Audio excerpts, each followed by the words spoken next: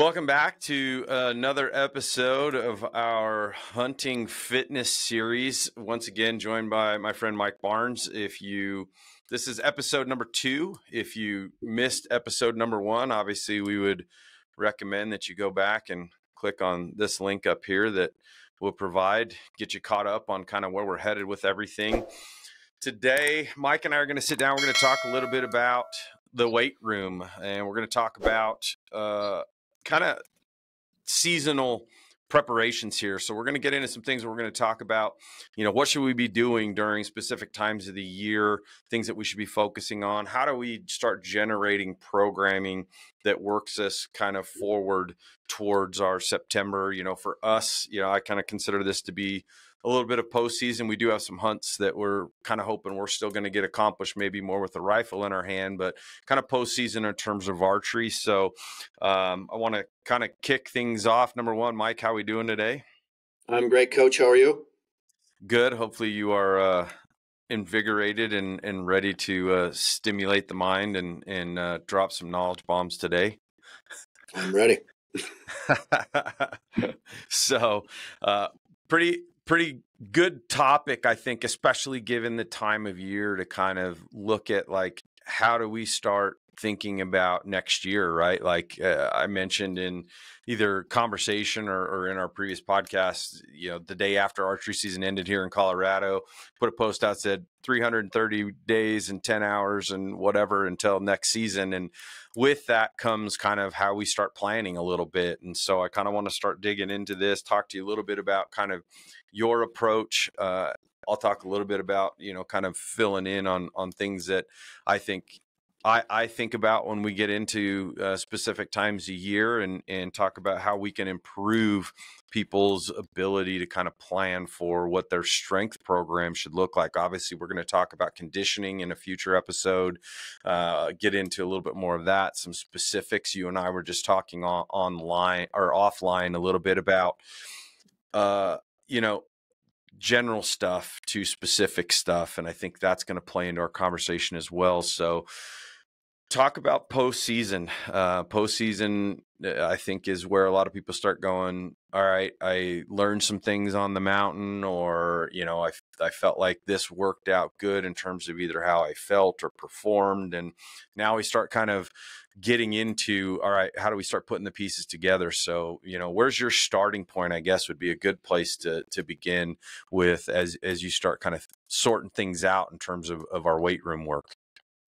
Well, in my hunting season, where I'm really kind of dialed in is the month of September. So as soon as that month's over, I start thinking about, okay, what does the next phase go? And that, as a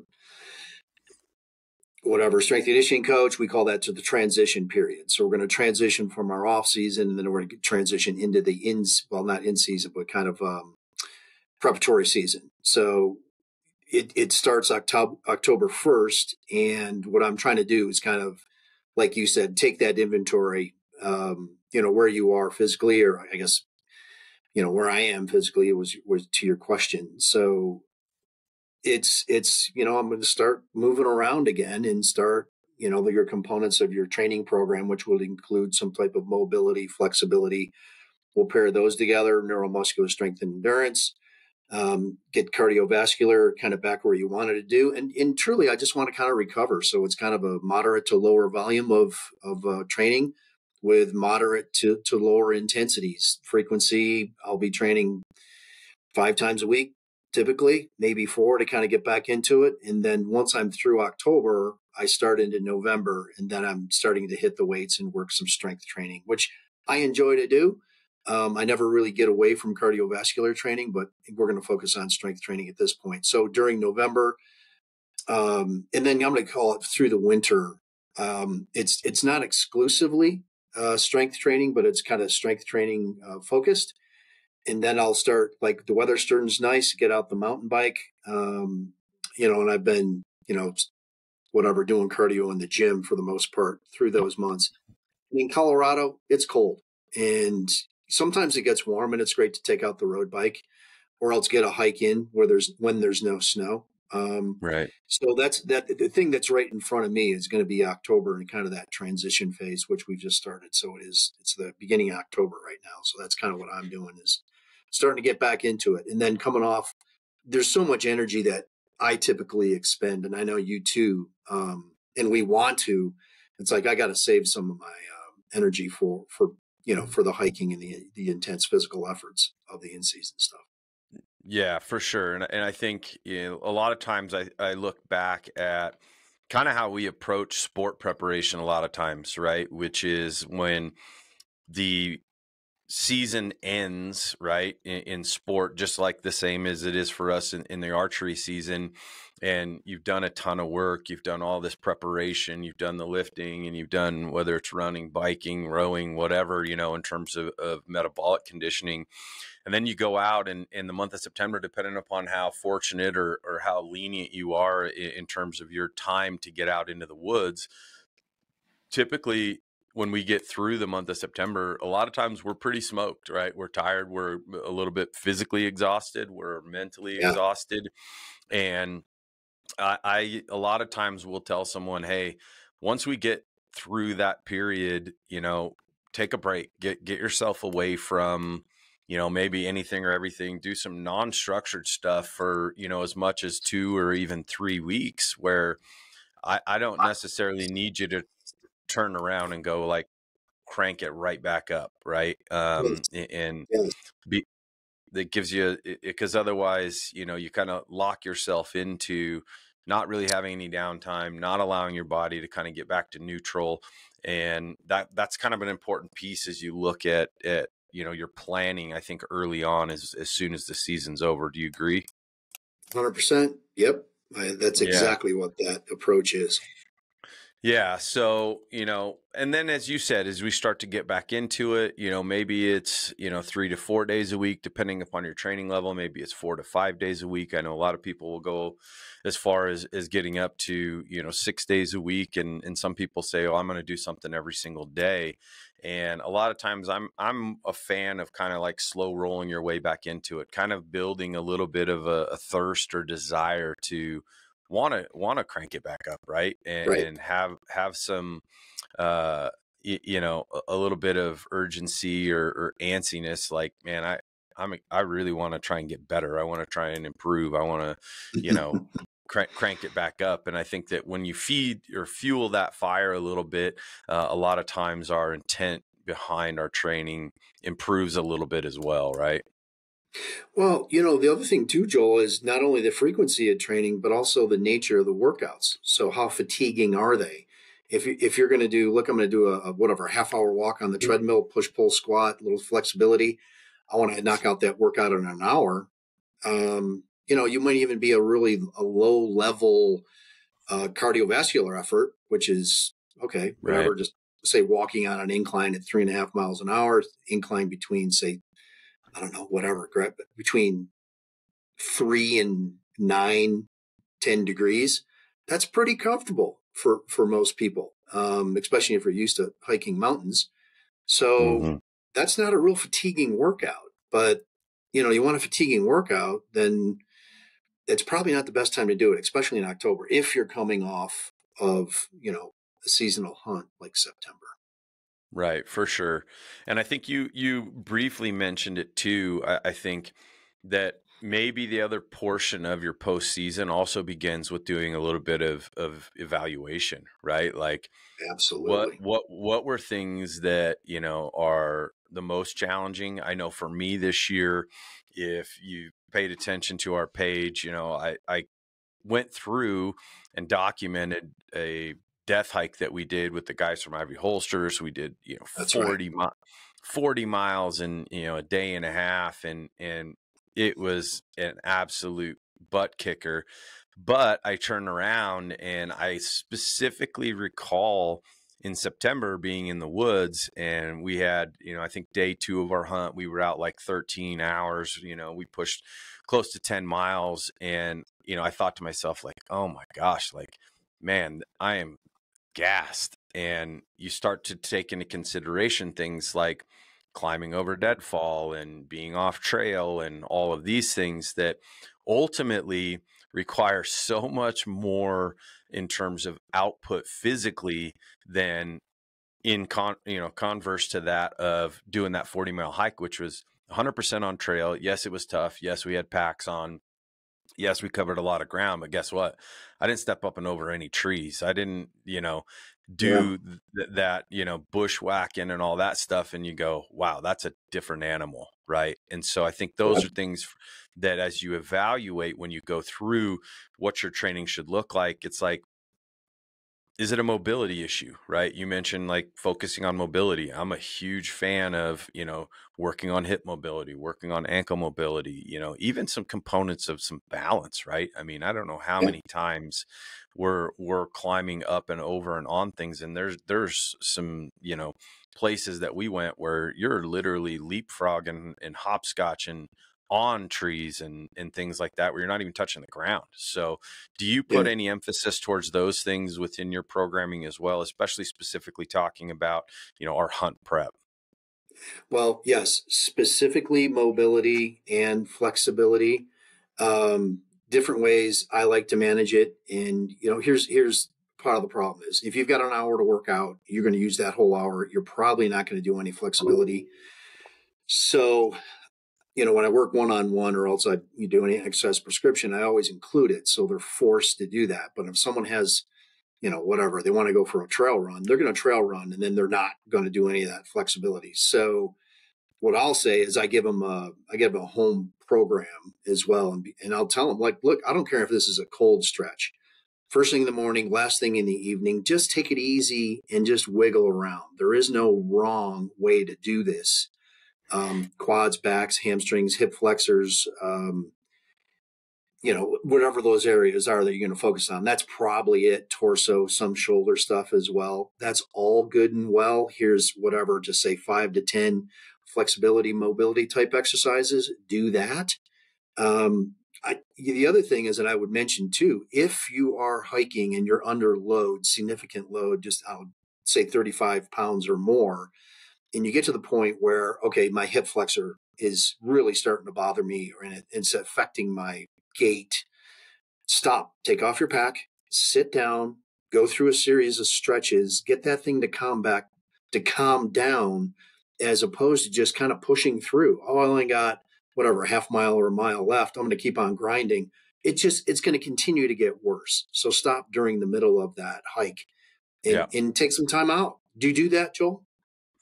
Oh, 100%. I had numerous times this year where we took our packs off, we stop, we grab a snack or whatever else, Yep. and I'll put my foot up on a log and go into a hip flexor stretch or, kind of move things around and that type of stuff. Because as you said, right, like if you just say, well, this is going to suck and it's just going to keep getting worse or, Yep. it's going to nag me for the rest of the day. Guess what? You're going to put that pack back on. You're going to keep hiking. And the best thing you can do is try to address it. Right. So there's a lot of things that we do, even day to day in the hunt. Right. I bring a golf ball that I have in our, one of our totes or something like that, or potentially even throw in my bag, depending on whether or not we're base camping or spiking or whatever, and work through the footbed, right? And, your foot's going to take a beating Yeah. as you're out trouncing around. We bring a breath belt to try and help, with diaphragmatic breathing and resetting, because you're putting so much compression with that pack on all day, trying to release that QL a little bit and give that low back a little bit of stress relief and just things like that I think all of that, especially on the mobility side, the flexibility side, and for all intents and purposes, the weight room as well, is this stuff is like compounding interest, right? And when I Yep. think about how these things are in the long play, right?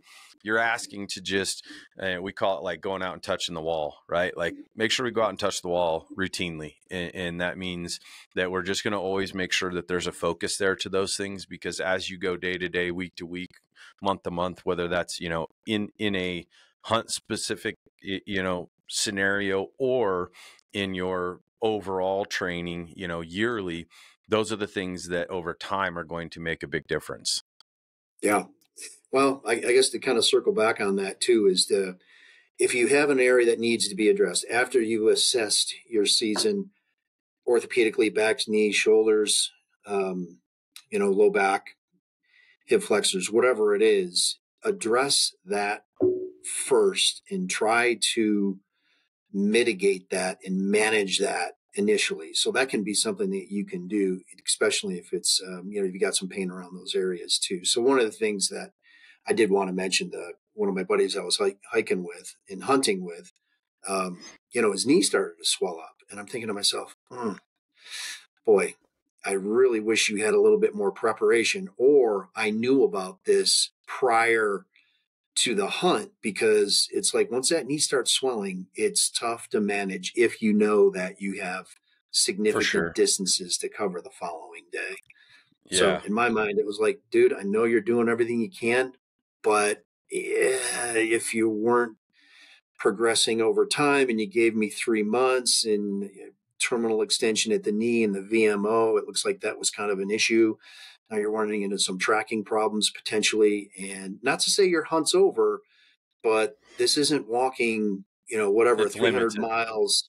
Right. It's totally limited. And, Yeah. you get to that next basin, you're like, I want to go see it. And you're like, well, his knee can't do it. So you don't Yeah. want to make someone feel stupid, but you know that they Yeah. just can't handle it. Yeah. Yeah, I mean, we ran into a similar issue. Jason has some meniscus problems, and we went through Yeah. some pretty gnarly country for about 2.5 days, and the downhill, the eccentric portion, and things like that. Like he just, he started to struggle, and it affected our hunt, and ultimately it kind of ended our hunt short. And I always say Yeah. that when you look at things like that, whether his is a little bit more orthopedically kind of related, where it's like he probably needs to go and get a cleanup done and get that thing back Yeah. to a better position where he can start putting some work back in. He's been kind of disgruntled. He's been down in the weight room already trying to do some things, because I think he was really disappointed. But guess what? Like, it's not going to go away. And Yeah. in your buddy's case, right? Like whether it's that or the other, which is lack of preparation or whatever, I typically say if you're going to go out and hunt with one or two or three or however many of your buddies, you're always going to be limited to your lowest common denominator. Yep. Yeah. Right. And so you could be in the best shape in the world, and unless you're, you guys are all heading out and just saying like, I'm going this way, you go that way, I'll meet you back here later. That type of thing, which is perfectly fine. That's not my style of hunting. I like to hunt in pairs or things like that, because it gives us a better Same. opportunity, I think, from a calling perspective and stuff like that, to try and set yourself up in better positions to, hopefully be successful. But, that's definitely something that you have to think about, right? And I think there's some ownership individually that you have to take when it comes to that. And you say, hey, like if I let down my buddy and we can't cover ground, or, my preparation wasn't there or whatever else, then I'm not only screwing myself, I'm kind of screwing him too. Yeah. Yeah. Right. So Yeah. that's not a slight to Jason. You're right. but, Well, yeah. if he needs to have that thing looked at, do it now. Don't wait Yeah. until next summer going, okay, let's see what happens. Because if there's going to be any setback, now he's just run himself right up to September going, geez, I Right. hope I get it back. So Oh yeah. that's Trust me. when we're around sports too. And as you know, if someone has an orthopedic issue, get it done now. And I still just scratch my head. Look at these NFL guys that are waiting till spring in summer to get an orthopedic issue. Look, do that right after the season. Take care of it now, buddy. I don't know who's giving you medical advice, but if you need to have something taken care of, do it immediately after the season. Don't wait. Yeah, for sure. Because the longer ramp that you give yourself to get back to, or Oh, in a yeah, lot of cases, I tell people, especially as they go through these things, right? We see it with shoulders, we see it with backs, we see it with knees and things like that. And I say, your mission shouldn't be to get back to where you were. It should be to actually get to a better position than where you were. Otherwise, you put yourself right back in a similar situation to just end up, right. having more issues. So there's definitely a lot to go on there. Let's kind of transition a little bit and talk. We've went through a little bit of off season. We've addressed some things. We've looked at, you know, mobility. We've looked at adding in some flexibility stuff. We're kind of gradually working our way back up to speed, from some non-specific things. And now it's like, all right, I'm kind of in a groove, right? And things are starting to kind of come back. I've regained a little bit, maybe, depending upon how much you beat yourself up over the past few months. What's the beginning of kind of what I consider to be that like bulk of your training, that like off season, typically you're looking at, the winter months and as you start kind of working your way towards spring. And then that's kind of what I consider to be where, our preseason prep starts. So what's off season look like? Let's talk, what's your sets and reps and how are you kind of breaking up the week and that type of thing in terms of what you're attacking? So you just want to focus on kind of the winter months, or you want to go transition into spring? Where do you want me to pick up? Like winter months, during the winter months, as you're kind of building some strength, you're looking at, increasing a little bit of maybe your capacities and those types of things, like kind of that, 3 to 4 months of winter. Yeah, I like to cycle through. So I'll typically use just like blocks. And there's a couple researchers out there that block periodization. So if it's going to be through November or December or January or February, I'm using those specifically to improve muscle endurance, improve strength, and improve power type movements. And then cycle back around too, right? So if I wanted to push just kind of it doesn't matter me or anybody else, that's what I would recommend is let's take this, piece by piece. And even though, like, for instance, I'm working with a competitive individual athletic background. And so he wants to work on his bench press and that's fine, whatever. But he told me, and he made a point. He goes like, Mike, I really want to rebuild my bench press, for instance. All right. So we're going to rebuild his bench press, flexibility, his lifting technique, bar speed, the mechanics of the movement have all changed. And he said to me just a few days ago, he was like, it doesn't feel like I'm just muscling my way through these reps anymore. We changed the bar path quite a bit and the bar speed quite a bit. He's not used to keeping a couple reps in reserve, which we know as exercise science kind of guys. It's like, look, you don't continually train to failure. And Right. he had done that for years and years. He's got a respectable look. It's buddy, you're strong, but if you really want to work on this, I think you've got whatever, another 10 to 15% that's untapped just because mechanically you're not used to doing this, with the most efficient way. So Yeah. all that said, the block periodization model will work real well. And I think that also, as someone that if you're working out, it's like, you know what, I'm going to do this for a month and I'm going to push right up until January. And then I'm going to phase back into maybe more of a lower rest, higher rep, a lot of variety. I got reps and set ranges, maybe try to tighten up the diet a little bit, put on a little bit of muscle, measure my body comp, keep track of my body weight.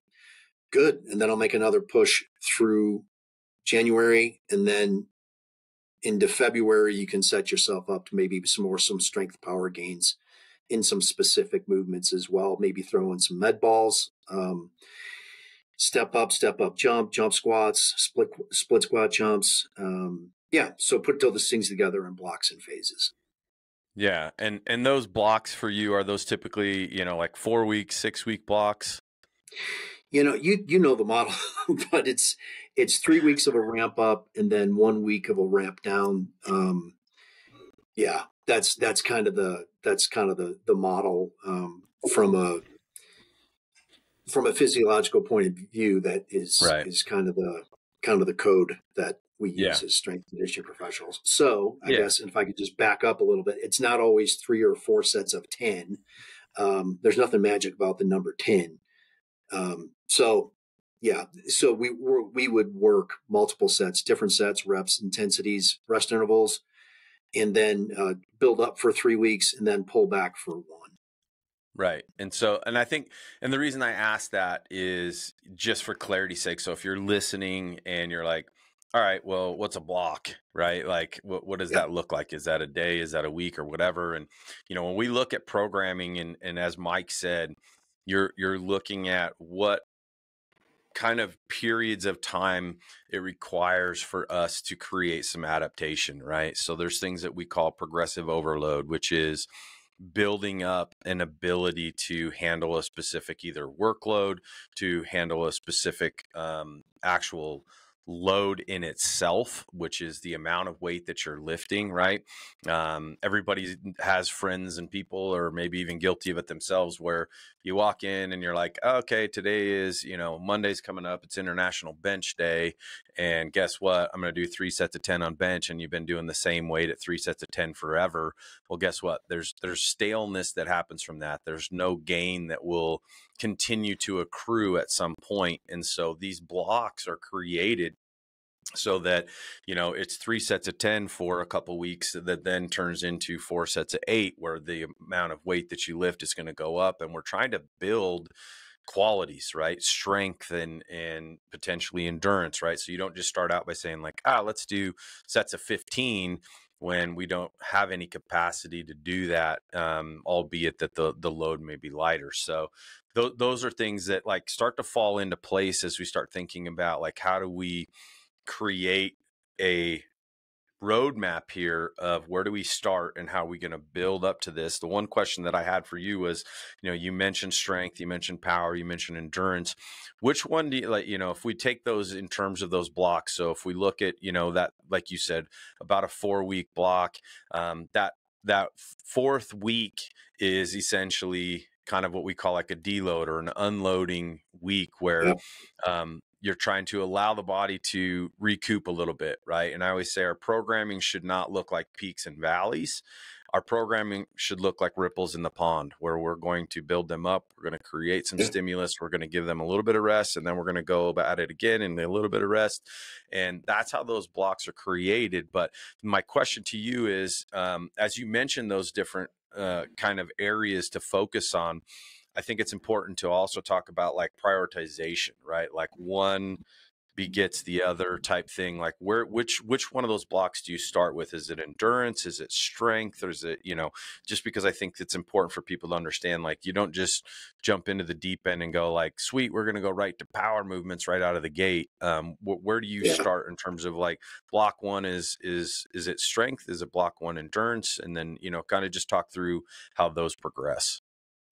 Well, it's endurance first, and then it goes to strength, and then it goes to power, as you know. But you're giving me a softball there, too. Intentionally, and that's intentional. But that's good to know if someone is curious. So higher repetitions, moderate repetitions, lower repetitions. Bar speed is going to be important across all those things. Kind of the nuance on how you lift that weight. And I would add to, Joel and I are just not making this stuff up. So if someone wanted to fact check, there's 2 brothers, European biochemists named Viru, Viro. Viru and Viro, there's a book on biochemistry, and they kind of figured out that block periodization over the course of a month was kind of your body's natural cycle. So that's right. Where we pull that block periodization. And the 2 guys, Bondarchuk and Insurin, are 2 exercise science research PhD, both European, coincidentally, that kind of advocate for that block periodization. It works great, not only for us as hunters, but also in the tactical setting, it works real well too. And depending on whatever your sport is, that's right. That has a lot of application.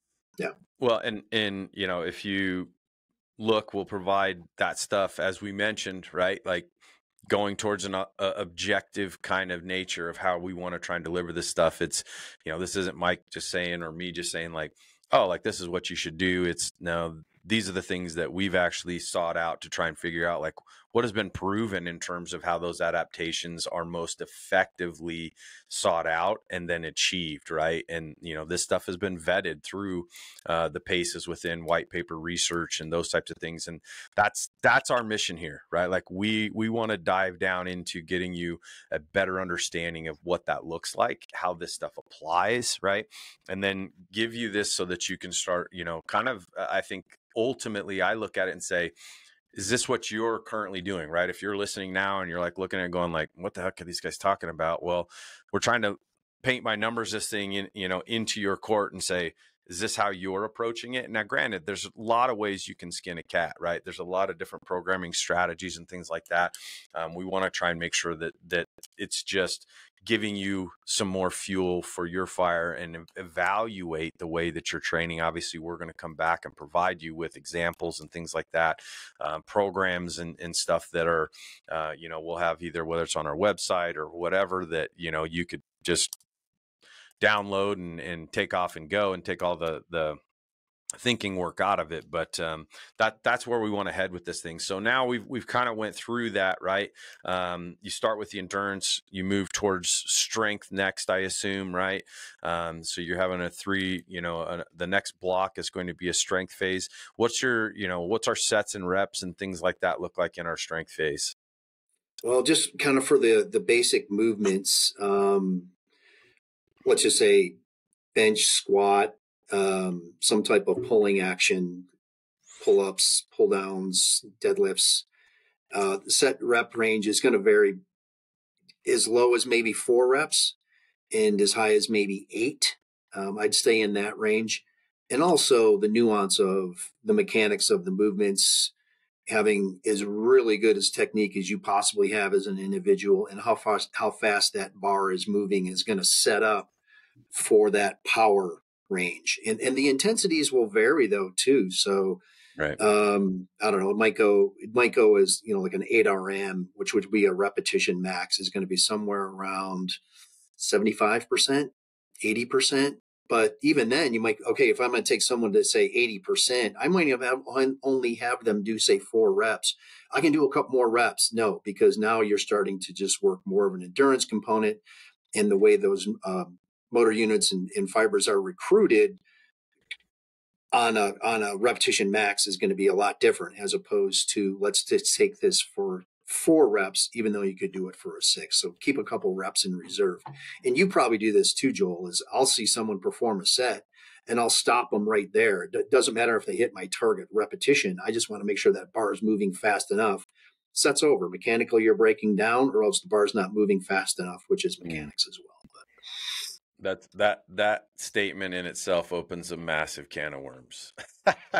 Yeah. Right. Where when you look at that, you and I have talked about this probably ad nauseum, which is, some of the pitfalls we see in some of these, like, we'll call it high intensity training. And you see that in itself becoming probably the biggest limiting factor in, number one, training to exhaustion all the time. Yep. Number two is you are putting yourself in a position where, as soon as the technical aspect of the lift starts breaking down, you're not going to see the same type of benefit from that exercise. And number 3, as soon as that technical aspect of the lift starts breaking down, the window of opportunity for injury is going to start drastically going up. Yeah, not only acute injury, but chronic injury as well. Exactly. Right. So I always use a term, or kind of a coin, a phrase that I say, you should really, I always try to focus on the 3 Ps: position, posture, perform, right? Which is putting an individual in the right position to start with, right? Understanding like what we are going to do with any given exercise, make sure that we're emphasizing the correct posture. Posture could be, kind of asterisks with technique or whatever that looks like, right? And then once we get them to that point, now we can perform, and performance can be anything, right? It could be at specific speeds. It could be, for whatever that is the given intent of an exercise. So I'm huge on that. Like you said, if I see that stuff break down, guess what? We're going to either sets over, we're going to back off the weight, whatever that looks like, right? Like, I'm not into the bro lifting thing where it's like, just do 2 more. I'll force a couple more out. Like, anytime we put someone in a position where they could get injured in a training session, to me, that is either the fault of the individual, which of course is that individual doing the exercise, or if they're in front of a coach, it is 100% the coach's fault in my mind. Yeah, it sure is. Right. So, yeah, I mean, that's awesome. And then, as we go through starting out, like building up a little bit of resiliency, right, with that endurance in that first block, we move on, we get into some strength, right? Talk about power. Not only do I want to talk about power, I want you to talk about how power might be translated, right? Because I think some people might listen to this and say, like, well, I'm not an offensive lineman. What do I need power for in the backcountry, right? Like, talk Right. about how that actually translates. The biggest thing to me is like all of these things sound great in theory, but the take home point of all this stuff is how does it translate to something that I want to be able to do? In this case, obviously, we're talking about getting into the backcountry, performing at a better level, right, and being able to do it at a higher ability. Right. So, I guess from a neuromuscular point of view, and if we talk about power, you're talking about speed, strength. So you have some strength, and now I want to move quickly. Um, a box jump is pretty much everyone's familiar with a box jump, but that would be an expression of power, neuromuscular power. But in the backcountry too, and if you look at the dynamics of hiking, those contractions are happening fairly quickly. Let's say quads, hamstrings, glutes.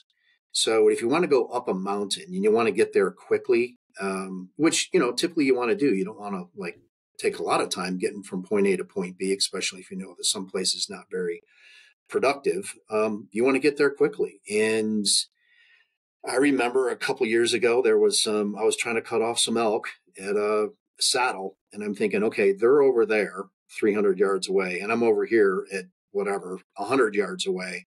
This is going to, and they're just kind of casually moving. I mean, they're moving, but it wasn't, they weren't running away. It was like, man, I got to get up there. And I'm probably on I don't know, 20-degree incline, not super steep, but steep enough. Right. Good Lord. I was like, man, I just drained the tank to get here, and they're just kind of grazing along. So that would be an expression of power too. And Yeah. it's nice to know. And if you have what, just kind of a general term is, if I got the horsepower to get there, I want to get there fairly quickly too. But if you're Right. constantly training incorrectly, you won't have that power component. Yeah. And how do we train that in the weight room? It's going to be some type of medicine ball, some type of squat, split squat, jump. You might want to do some plyometrics. I like to control a lot for those. I'll use kind of a hybrid plyometric type movement. I'm going to move quickly, especially for the lower body. But it's going to be safe and under control. So I'll have Yeah. people kind of do this hybrid type plyometric, so they don't have to do like a full on sports performance type plyo. I'm sure Yeah. you do the same 100%. thing too. So I'm using Without bands, I'm question. using bars. Yeah, Yeah. accommodate a little. Yeah. Well, and a couple things resonate with me on that, which is I talk about this a lot, especially in the tactical setting where I work with, first responders and military and things like that. And ultimately we'll talk about power training, which plyometrics or jump training, if you will. And you'll have people that are, they're our age or some older and whatnot. And they'll say like, man, I'm not a jumper. I don't, Yeah, I've never yeah, jumped, or like, I'm old, I don't need to jump. Right. And I typically follow that up and I say like, well, yeah, you're probably right. But here's the thing, right? In the tactical setting, and take law enforcement, for example, one of their kind of markers that they have to do is within their testing is they need to be able to get onto a 6-foot wall, and they have to scale that wall, get off of it and go on to somewhere else. And I say, is getting on the wall the hard part? And most of them say like, no. I say, it's getting off the wall, which means that we yeah. have to come off of Good that. We have point. to take that impact of landing, right, without falling apart. So we talk Yeah, about power, and what that does is, as you were talking, the thing that came to my mind was like, how many times did I actually, in that deadfall situation, did I come off of a log and I actually had to like, really come down off of a log and, land on the ground. And guess what? We focus so much in training on the gas pedal, and the gas pedal is typically not where people get hurt. It is the brake yeah, pedal. It is the eccentric portion. It's the deceleration. It's the landing off of a log, that type of stuff, coming down off of things where things fall apart. So to your point, when you talk about power, I say there's a lot of small windows of opportunity, jumping over a creek, right? Like there's multiple times where I'm like, we're trying to find a place here. And guess what? That last 3 feet, I'm going to like, jump up and over that thing or kind of broad jump my way across that. And guess what? Those are instances where if I've got a little bit more juice behind that, it's going to make that activity a little bit better. And more importantly, because I've done some preparation in the power realm, that my landing, my ability to control that load, the deceleration coming off of whatever that looks like is going to be much better or potentially much safer because I've actually prepped for that a little bit. Yep. Great point and great examples. Yeah. So, all right. Well, now, right, we've built up some capacity. We've started to get some strength. We've incorporated a little bit of power training. Now we start transitioning. We say like, okay, it's preseason time, right? We start getting antsy. The sun starts coming out. It starts warming up a little bit, and now that kind of September 1st is lingering near to us, and we start getting some urgency, right?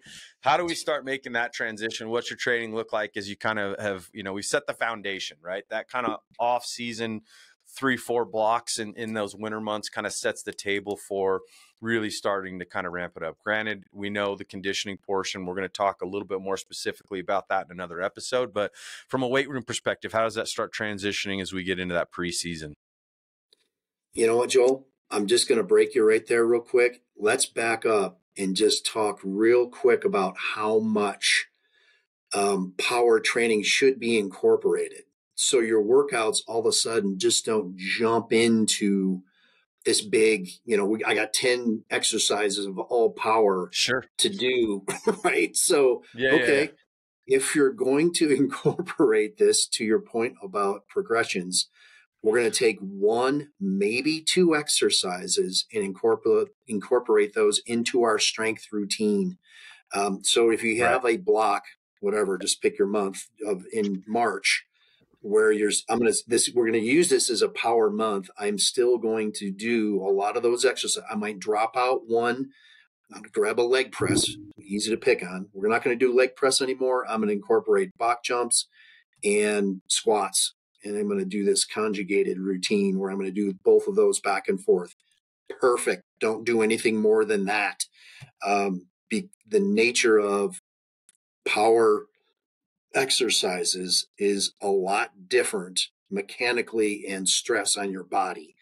So take time to incorporate those exercises. And if we had to pick a number, you and I, we would probably say, I want to build that up to about 30% of my overall exercises. My third week of this block is going to be power training. Everything else, that 70% is going to stay with strength. All that said, I think that kind of summarizes pretty good the general guideline that we use. If I'm starting to look into April now, what does your strength training look like? I circle back around because I know I've got April, May, June, July, and August. I'm going to circle back around to some higher repetition type stuff, but I'm going to incorporate some hiking. I probably won't bust out the pack yet, at least not my, RMEF pack. I'm going to, if I got to do, just grab 3 or 4 hour, 4 hours seems kind of long, maybe a 2 to 3 hour hike. I'll just use a day pack, fill it full of waters and maybe some food. Yeah. And, I like to do that at least once a week because I want to get out. I want to get out in the mountains. I want to see what's going on. I want to see if there's any animals moving. The snow's starting to melt off. I might grab a fly rod, bring it with me. So I'm going to start circling back around with the strength training, maybe some higher volume type stuff, which means higher reps, maybe a couple extra sets, reduce the load a little bit. So back off on the weight. You might even, whatever, if you're going to go through a power phase and you're going to train, I don't know, say 5 or maybe even 6 days a week. All right, well, I'm going to cut it back maybe to 3 for this month and kind of transition, let yourself kind of recharge again. That's what it would look like. Yeah. And I think that's great. A lot of nuggets of information in there. And one of them that you touched on, which I think I kind of want to qualify just a little bit, is you kind of talked about, getting a pack out in the spring, right? And I don't know if you're like me, but once I get to that off season period, the postseason off season period or whatever, like I'm out on loading down on the pack during those months. Are you the same with that? Because to me, Yep. I'm going to spend that preseason period where I'm gradually working up some capacity to that. Obviously, I'm going to spend most of the month of September with a pack on my back. And so I like to move entirely away from that for a while. Is Yep. that your philosophy as well? Well, yeah, I do, and I like to do some hiking, trail running, trail run walks type stuff. It's kind of fun. So when the weather typically gets nice, specifically if you're in Colorado, it seems like May 1st, almost to the day, it starts to get nice. So you start getting antsy. You want to get out there and you want to see what's kind of going on in the trails and in the woods a little bit. I don't typically like to break out. I got a pair of lightweight hiking boots that I do like to use, and I'll use those to kind of cruise around, but I'm not putting on my full on, 10-inch high, seasonal boots. I just don't Yeah. like to do that much in the summer, but I do Yeah. like to wear them come August. They're on, and I've Yeah. loaded up to the point of I got one heavy day on the pack and one lighter day. My heavy day is going to be up to 40 to 50 pounds. Whatever, say for 4 miles. And then my lighter day might even go a little bit longer, but my lighter pack somewhere between 20 and 30. And, a lot of people, and the recommendation seems to be a percentage of your body weight. And I think they're using, up to 30%, which is a freaking ton if you weigh 200 plus pounds like I do. Right. Yeah. But it's taxing. It is very taxing. Yeah. And I think I want to spend a lot of time talking about the pack, the rucking, and all that stuff. I think that we're just we're kind of scratching that one right now, but I think it's important just to bring it up within our programming, which is, guess what, off season period, put it away for a while, right? Let's focus on the weight room. Let's focus on strength. Let's focus on all the stuff that's going to help kind of install or inlay some of the physical qualities that we want before we start putting load down on that spine, before we start trying to build up some resiliency to having that thing on for longer durations and higher loads and stuff like that. It's just, again, things work cyclically, and the better that we adhere to some of those things, a lot of times the better our response, especially from a body perspective, is going to look like in terms of adapting to those things. And so as you get into the summer, right, we're starting to get outside a little bit more. You kind of mentioned we're getting a little bit more into some trail stuff and things like that. Weight room wise, you said you're going to circle back right now. Yes, I think a lot of times, especially if we think about the conversation, right? Some people probably are listening to that off season. You're like 8 to 10 and maybe down to 4. And you're like, yeah, but I'm going to be out there for hours. Right? Like I'm not ever going to do 4 reps. I'm going to do 4 reps like 400 times in a day. Right? Like speak to why we circle back. And now it's like, yes, just wait, right? Hang in there, because guess what? Now we have to broaden that envelope. Yes. Now we really have to try and expand the capacity from a strength endurance perspective. What does your strength endurance stuff look like during that preseason period, like volumes and focus and stuff like that? Everything up to now has been really general. Now we start getting a little bit more specific. Yeah, I streamline a lot of the stuff. And to tell you the truth, I'll streamline a lot of the stuff let's just kind of break it down into, I'm going to do some type of squat variation, some type of press with a barbell, maybe some dumbbells, and some type of pull. And I'm leaving off a lot. I'm going to start to streamline that down. But if you like a time factor, if you're going to put in a pretty heavy strength training routine, let's compare it to something maybe you did in February.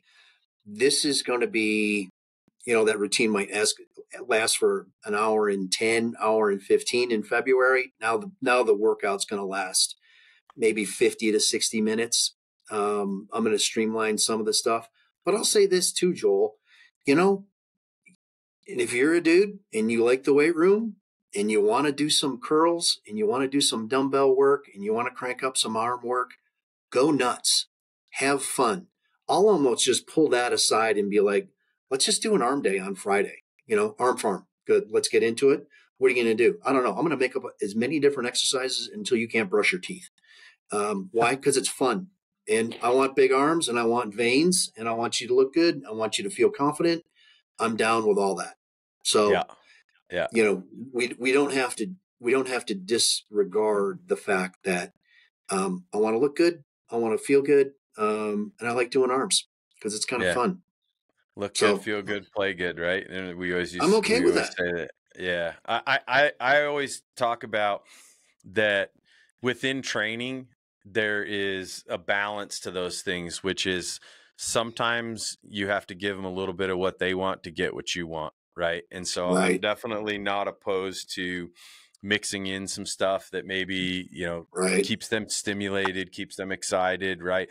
And make sure that you're not just so myopically driven by your program goals that you don't keep in mind that, like, I think a big part, an example that I gave in episode 1, which was talking about a buddy of mine who did a training cycle with one of the, kind of, we'll call it, known entities within the hunting community.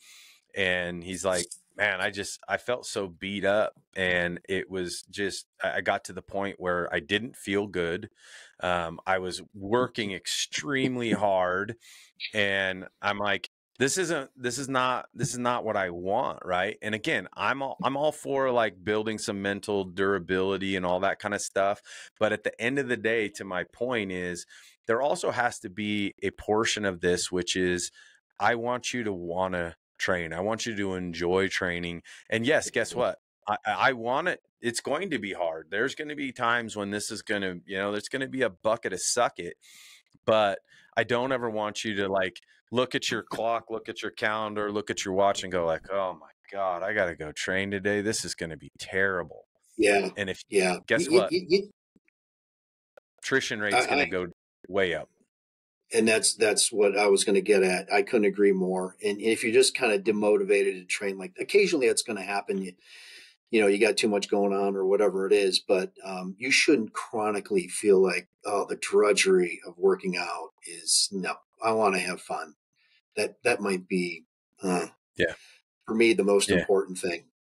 Yeah. There's some interesting stuff that goes along with that. I know that we've talked about, you have, like, runner's high, you've got, the endorphin kind of piece of Yeah. what training will do. And there's some extreme stuff, right? Like, we've actually, someone that I will leave unnamed, but you and I know very well, that's very prominent, has been for decades in the research community, has done some interesting stuff on what, some of this, like, extreme high intensity stuff looks like and what it does to us in terms of, we see it fanatically, right, in the CrossFit community and stuff like that, where, guess what, like, there can be some downfalls to those things that borderline some addiction and some stuff that isn't healthy, right? Yeah. And it's, you got to find a balance in here that keeps the fire stoked without necessarily pushing them so far over the edge where you're like, whoa,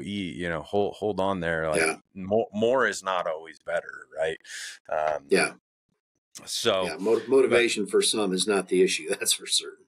right, exactly. And that's where I think you run into some issues with some of this stuff where people become fanatical, right? We've all probably ran into those people and you're like, yeah, that's good. And I love the motivation, but there's also a point of that does not become a positive correlator with training as well. So interesting to think about. Now, I've got a couple notes here. Right now, we're kind of getting closer to our the start line of what would be the finish of our preparation, right? The start line of the hunting season, the finish line of our preparation.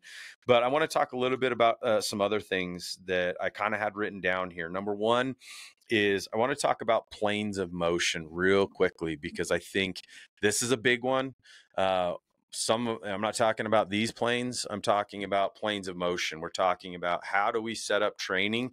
You've mentioned squat, you've mentioned deadlift, you've mentioned, some things. And I am a huge believer that if your entire workout exists in a hallway, meaning that everything is here and here, here and here, and we don't do anything training wise in variation, right? Directional lunging, crossover stuff, moving laterally, that type of thing.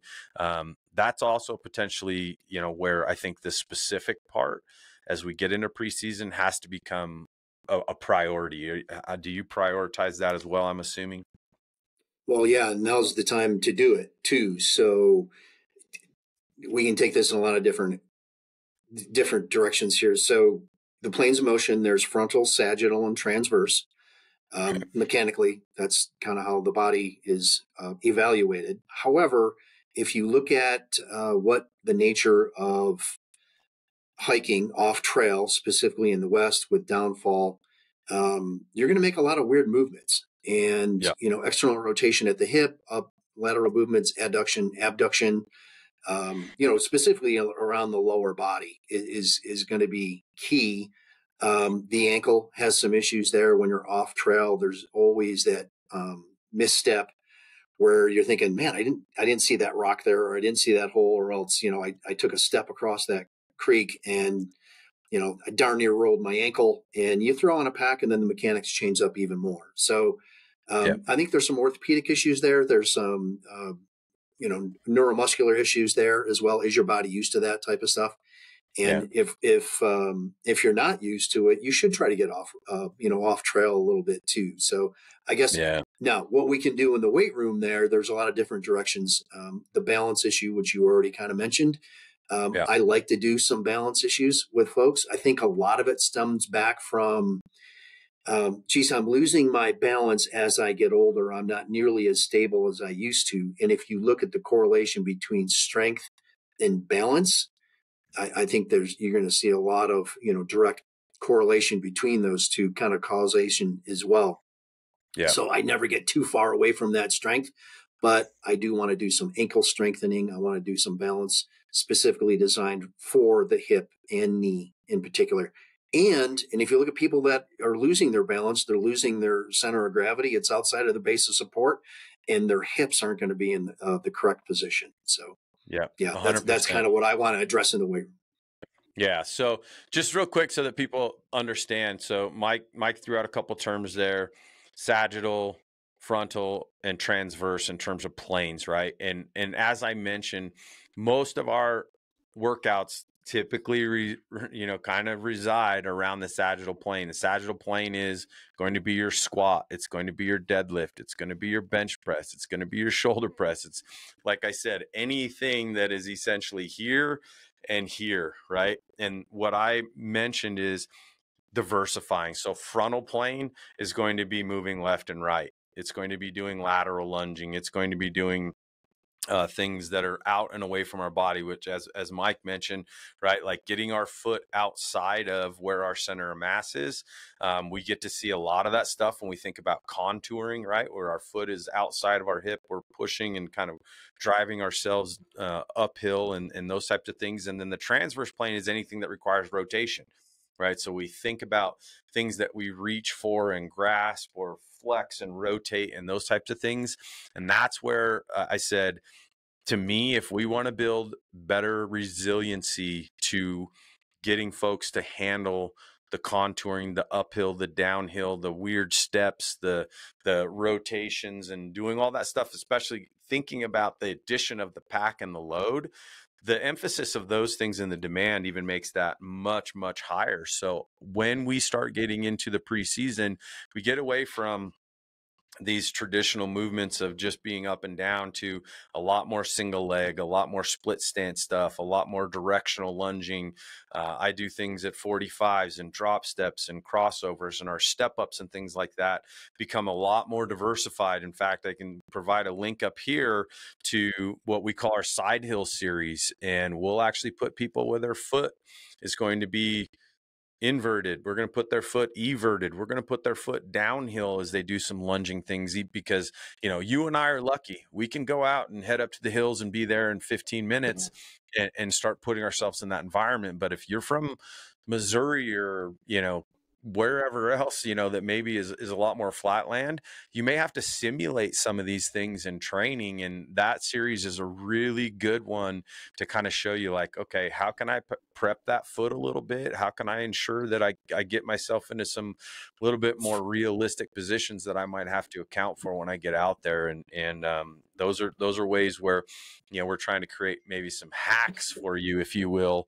that can prepare you better, right? Because if you don't got the mountain, guess what? You better find a way to at least simulate some things that might help you when you get there. Smart, for sure. Yeah.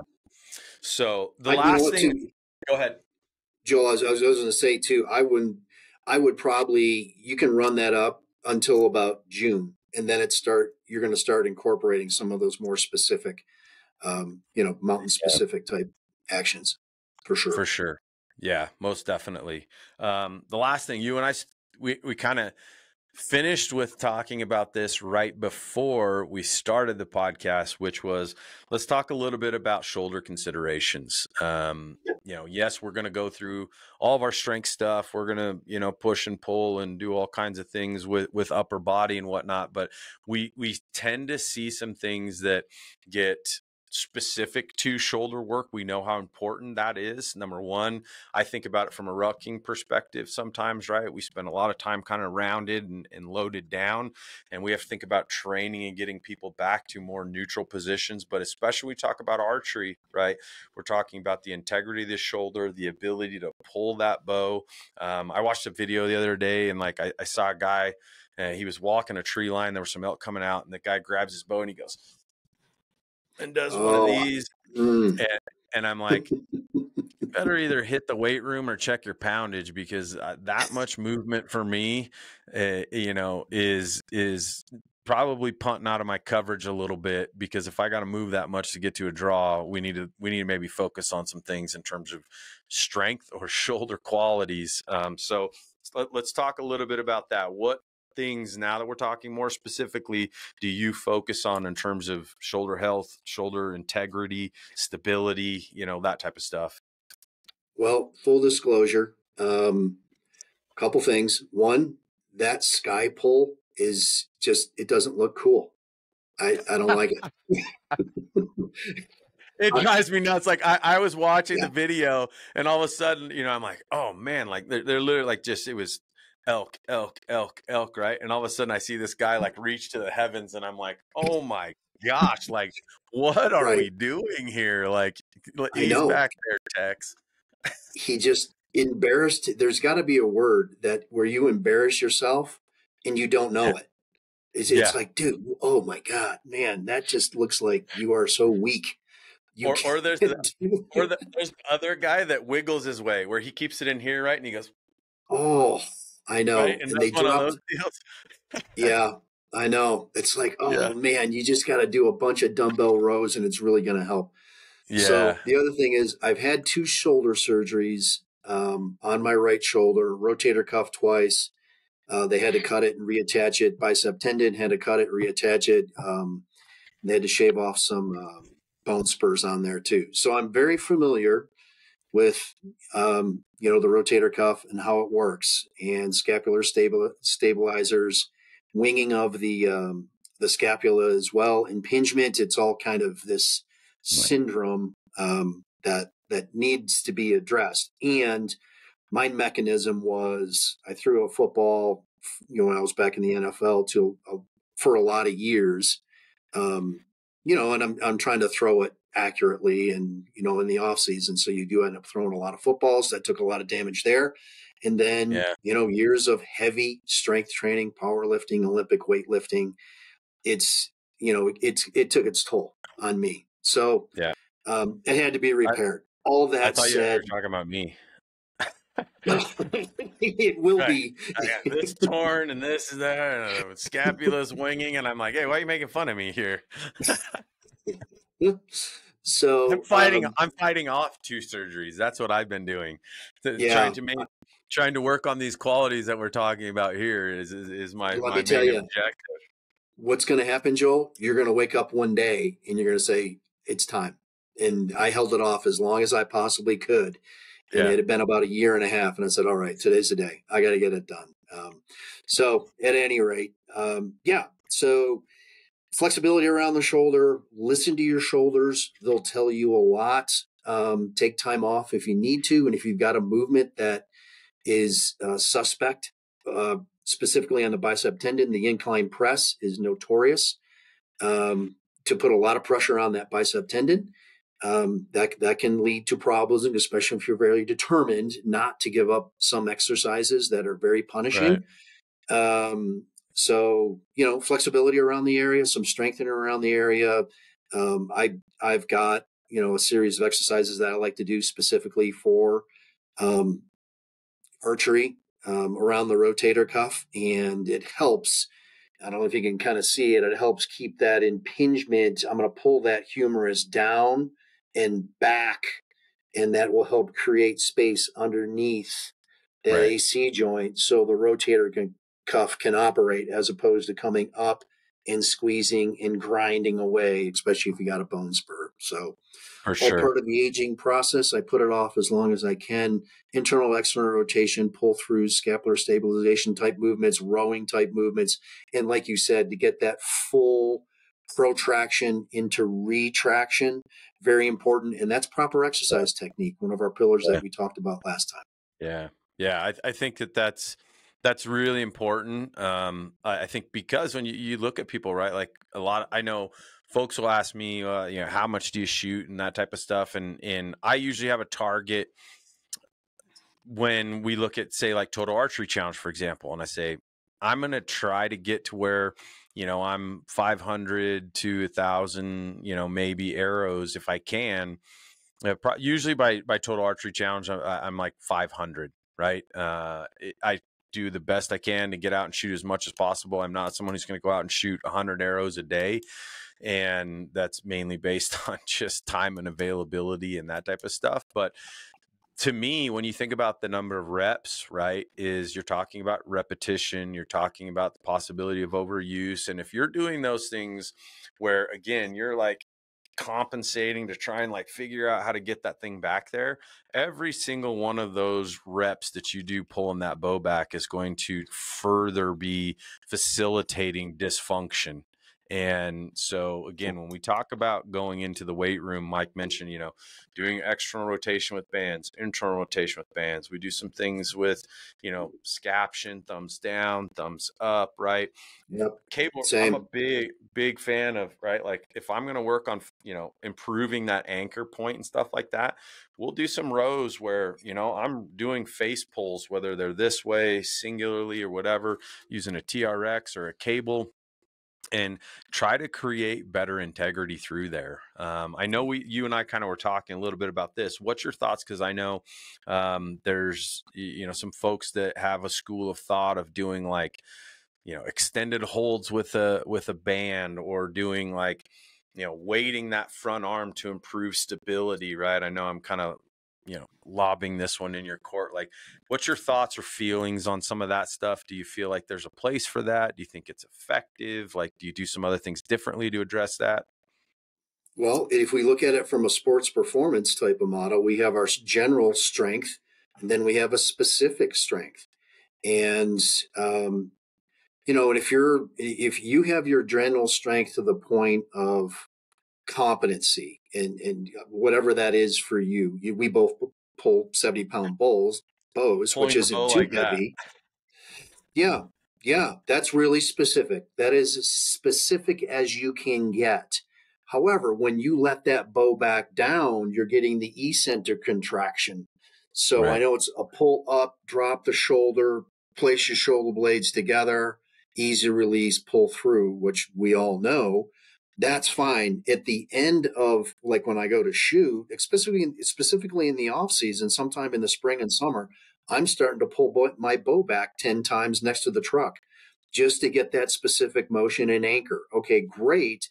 But I think if you don't have that general strength and then you want to get into some specific type movements, whatever those may be, there's a few of them out there from our colleagues. Don't forget about the general strength. And Yeah. I'm just, whatever. And if I can row 100-pound dumbbell or 80 to 100-pound dumbbell for 6 reps as a guy that wants to pull back a 70-pound bow. Do that with proper exercise technique. Great. You're there. Okay. Now Yeah. maybe to work on some of that specificity. However, we've also seen older shooters, excellent with the bow, that aren't that strong, but they have that stability and the motor control. It's like, Right. well, this person has never done any of those exercises, and they're, punching bullet holes at 20 and 30 yards or maybe even longer. And like, well, they're really good at shooting their bow. Is that Right. what that is?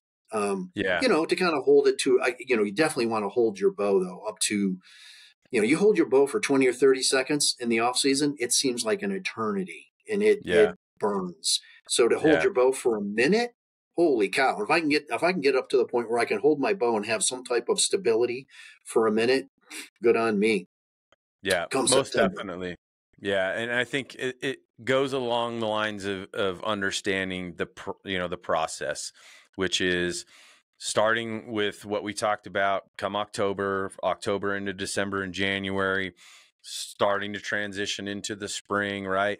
All of those things that you do in those months to build up in terms of building general strength, increasing that to, having some power, and then starting to build up some endurance as we start getting into the preseason. Like, all of those things are going to hopefully afford you the ability to not be this guy, right? Like, and that the shoulder qualities of some of these things that become specific, right? Rotator cuff work and stuff like that.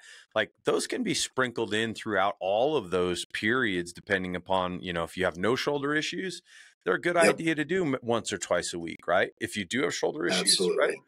I've got 2 torn labrums, right? This shoulder here, I tore a bicep, and guess what? That's my draw arm. I make sure that I'm constantly doing things to focus on not only the integrity of the shoulder, the strength of the shoulder, all of those basic things that are going to help me improve my ability to continue pulling back that bow without being that guy, right? And guess what? Still successful at that. Hopefully tomorrow is not my day. I wake up, like you said, and go, today's the day. Although timing and all that. Yeah, you'll know. But all really awesome stuff, Mike. This kind of starts to set the table, right? We still have a ton of things to talk about. We're going to get into nutrition. We're going to talk about altitude specifics. We're going to talk about a whole host of other things that we're just starting to scratch the surface for. But this is the foundation, right? Like, we're putting down the bricks in the house that help us now start to build our way up. And as I say a lot of times when we talk about our programming, is try to keep in mind that is what is going to serve you the best over the long haul, right? If we get to all this like cute and sexy stuff and whatever else, and we don't focus on that foundation first, then you're going to find probably time and time again setbacks, injuries, downfalls within, how you feel when you get out into the backwoods and that type of stuff. So this is a really good place for this to start. Anything else you want to add before we kind of put a bow on this one? Well, just one thing, we've talked about this offline too. It's not, we being in our background in strength and conditioning, this is where we want to meet our hunting experience. And it's not right or wrong. It's just that I think that with people that enjoy exercise and they see the challenges of backcountry hunting and hiking, and then you kind of intersect those two passions together, and this is kind of where we meet the road. Yeah, 100%. So good stuff, Mike. Appreciate the insight. This is getting fun. I'm like hanging on to the reins because I know there's so many things that we still are going to put out there. Yeah.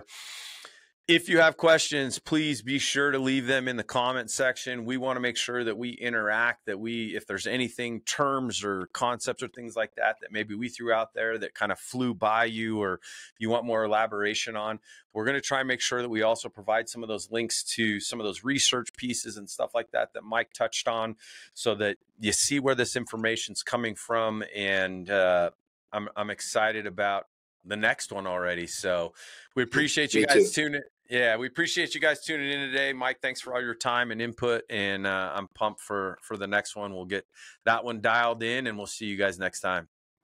Thanks, Coach. Appreciate you.